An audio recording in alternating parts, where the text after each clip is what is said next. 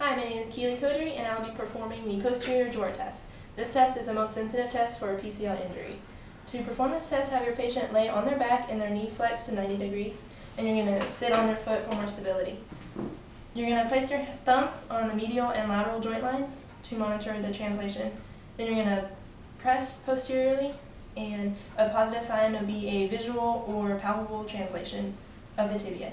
This test can also test for other posterior stabilizers, so it's possible to get a negative sign. You may need to use other posterior tests to confirm a PCL injury.